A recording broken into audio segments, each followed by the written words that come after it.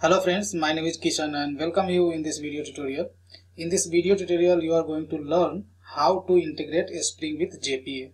JPA stands for Java Persistence API. I had created this project, a Spring Hibernate integration using annotations in previous video tutorial. So I am going to convert this project into a Spring JPA integration. So let's copy this project and make another copy of this project in the same workspace, and I would give the project name as a Spring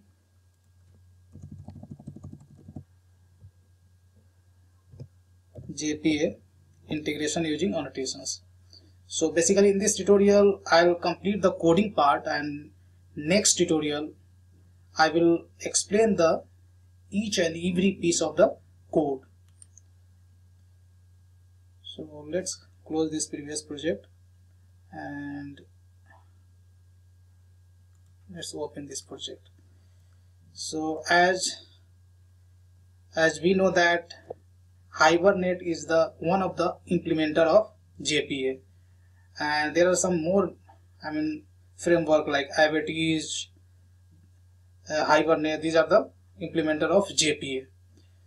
Now in doc class, basically doc class API, currently we had in previous tutorial we had implemented using Hibernate. So this code I am going to delete, and here we'll complete this API in the fashion of JPA. So this API we are going to complete in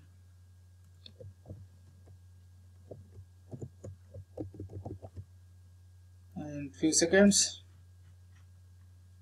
Now if you want to work with the API, JPA, then you require to add first of all Spring dependency jar, which already we have added in this user defined library. You need to add Hibernate jar as well. So those things already I have added. And third thing, you will have to add a Spring AOP related jar. So 4 jars you need to add, which belongs from the Spring AOP, that is spec-j jar, spec-jrt jar, or spec-j viewer jar, and AOP alliance jar. This jar belongs from the Spring AOP. So when you work with the JPA, then JPA API is especially API which API is going to make some change on the database side. So those APIs always work inside the transactional context. So, and in this video tutorial we are going to, while writing the API, we are going to use @transactional annotations, and @transactional annotations internally uses AOP. So that's why you require to add AOP related jars in your class path. Now primary file is the beans.xml. So here majorly you need to make change, and second file is the doc class, and rest of the code almost would be the same. So if I talk about the beans.xml, then data source is still be required. Next thing, we have configured Hibernate template. So this one I'm going to remove. This is not required at all. Hibernate template is not required at all, so I have removed. Session factory is not required. Still I would like to keep for some time, and just for time being I have just commented. If you want to work with the JPA, then make sure that your XML doc type contains namespace like TX. TX is XML namespace which is provided for the transaction management.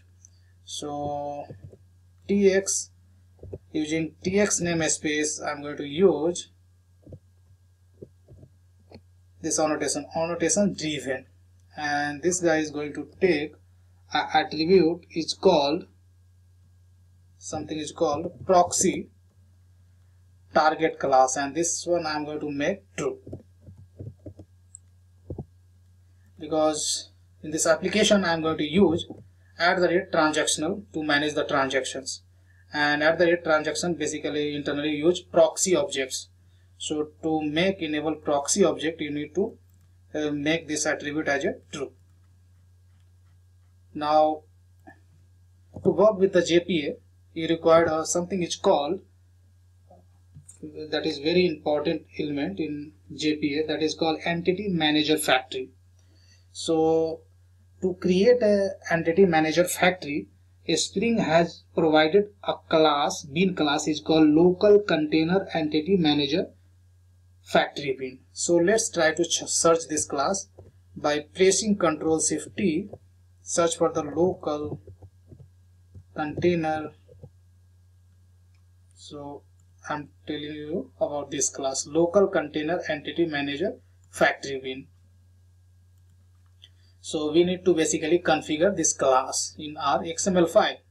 So let's copy qualified name of this bean class and go to this beans.xml, and here we are going to configure this bean class, bean id, and we need to specify the class name with qualified class name. Now id I'm gonna specify entity manager factory, and I would give the e as a small. Now this entity class, this bean class contains some mandatory properties, and those properties we have to inject. So first property, we have a data source, and this will refer to the data source which already we have configured this data source.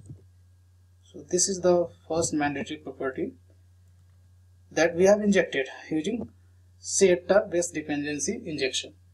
Now next property we are going to talk about, that is called property.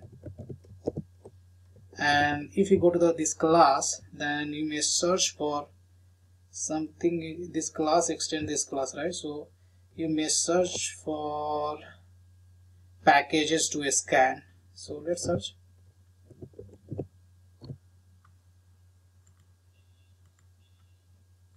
So we are not getting, so let's search here.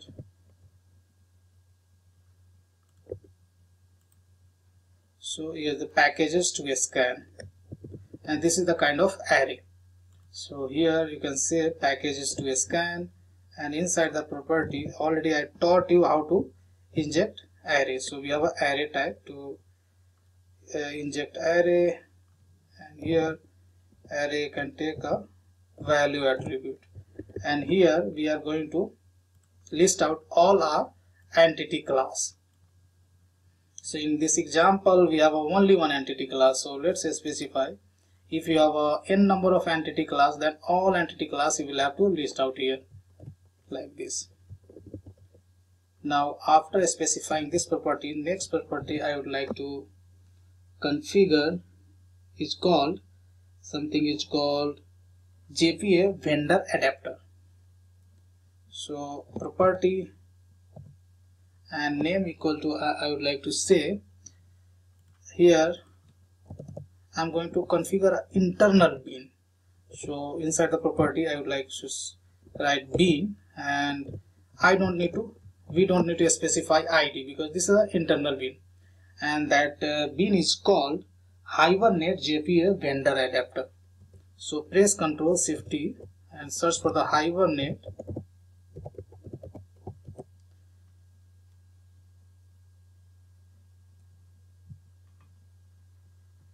JPA vendor adapter. So Hibernate JPA vendor adapter, and let's copy a qualified name of this class.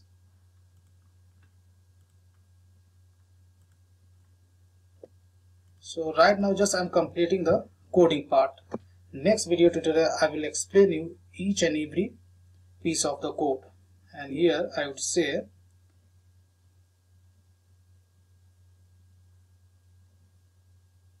JPA vendor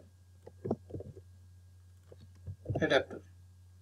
Property name I have given JPA vendor adapter. If you go to this class, then you might get this property. If you don't get this, if you don't get this property in this class, then that might be available in the super class. So this class extends this class. So here you might search for this property.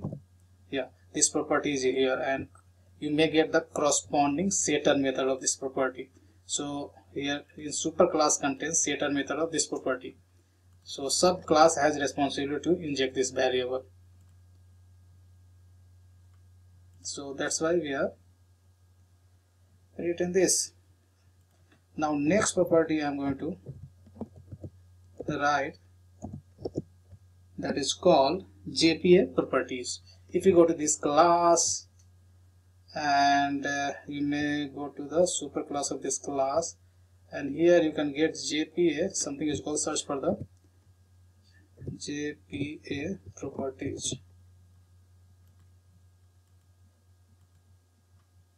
Look at it, JPA properties. So basically we need to inject this one.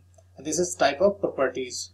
So let's configure this guy as well. So properties, and this property is a type of properties. So properties we can configure using props tag. Inside the props we have a prop tag, and this prop has a, so these things directly we can copy from here itself. So in previous tutorial, when we learned how to configure a Spring with Hibernate, then these things we have used. So let's copy these things here itself. So directly I'm gonna copy here. So here we have used HVM2 DDL auto update. So here expected values are update, create, drop, and validate. So update means existing table will be there itself. If you specify create, then existing table will be drop, and that will be recreated. So previous data we may lose. So that's why I have given update. Now show SQL. So as I told you, in Spring with Hibernate integration, show SQL, basically Hibernate or JPA has capability to generate SQL query on the fly for you. And those SQL query, if you want to see on the while running the application on the Eclipse console, then you need to make this flag as a true. While generating this query, if you want to loop those queries in the formatted manner, then make this flag as true, format SQL. So this is self-explanatory. So almost we have configured this bean, local container entity manager factory bean. Now next thing we are going to configure is called, next bean we have to configure is called transaction manager bean. So ID, and you need to specify the class as well. So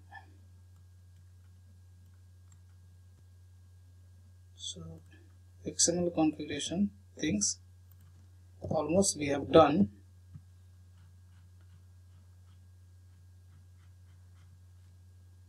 Now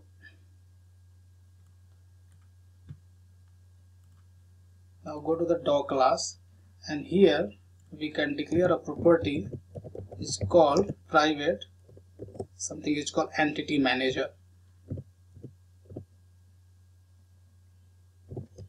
Entity manager, and declare the setter method of this guy.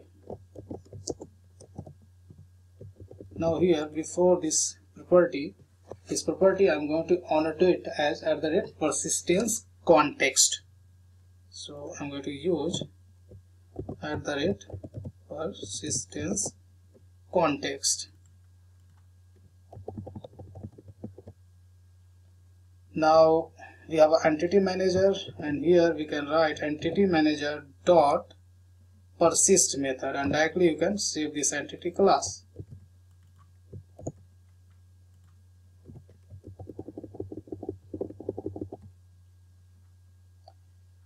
So up to here coding part we have completed. The rest of the things I am going to cover in the next video tutorial. So guys, please follow my second video tutorial so that you will have end-to-end understanding how to integrate JPA Spring with JPA. So see you in next video tutorial. Thank you so much.